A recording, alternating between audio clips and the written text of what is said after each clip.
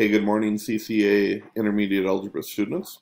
So we've been fortunate. The first two function ones we did were very, very simple ones. You probably passed very quickly.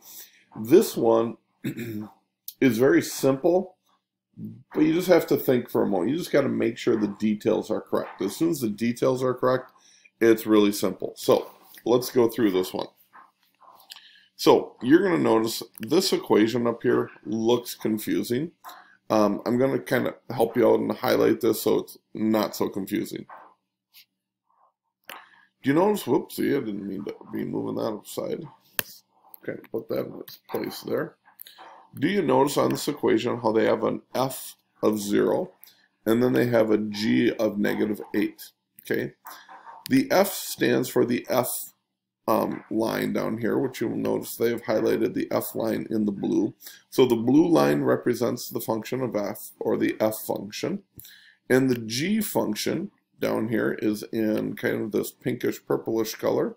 So the g function is your purple line or pink line, whatever you want to call that line. Okay, now so what we're going to do is we're going to rewrite this equation, but instead of putting f of 0 and g of -8, I'm going to just put in parentheses. So take a look at this right here. So, oh, and I've already given the answer, but we'll get there. So I've rewritten the equation right here, as you can see from this one, where it's -8 times, and then I put in parentheses what we're going to plug in for the f of 0, plus 4 times what I'm going to put in there for the g of -8. So how do you find that thing? Well, remember that it's called the f of x function or the g of x function, meaning the number in this parenthesis stands for the x coordinate. So when I look at the f function, the 0 coordinate happens right here at the y-intercept. When x is 0, where does this line cross? You might notice that line crosses right up here at +1. Okay, so the f function, when x is 0, y equals 1, so we simply put a 1. And look at that, I put in a -1. I should not have a -1 in there.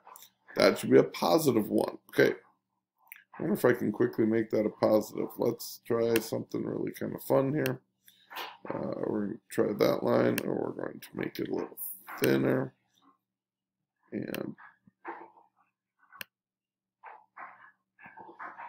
boom. Okay, it kind of looks like a +1. Not quite. I'm trying to fix this on the fly, guys. Just forgive me for a second. Yeah, kind of. Getting there.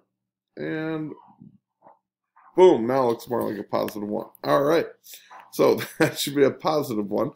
You can see when I did my math for this one right here. First of all, I'm just going to lock this in place.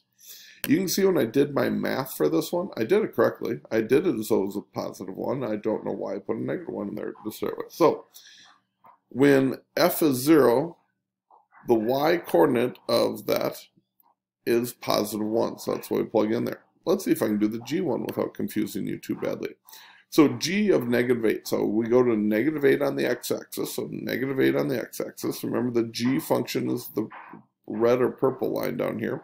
So when we go to -8, notice that this spot right here is when x equals -8, your y coordinate over here is -6.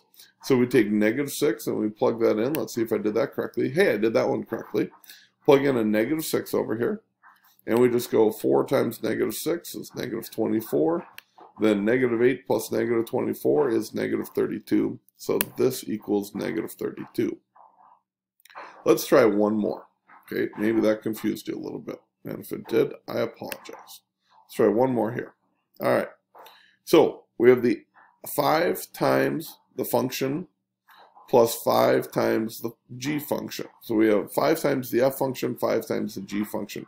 So hopefully you know to put parentheses in the place of this one and parentheses in the place of this one. Okay, so it looks like this right here, 5 times the f function of 1 and 5 times the g function of 9. Okay, well the f function refers to, again, oh, there's that one moving. Let's lock that in place.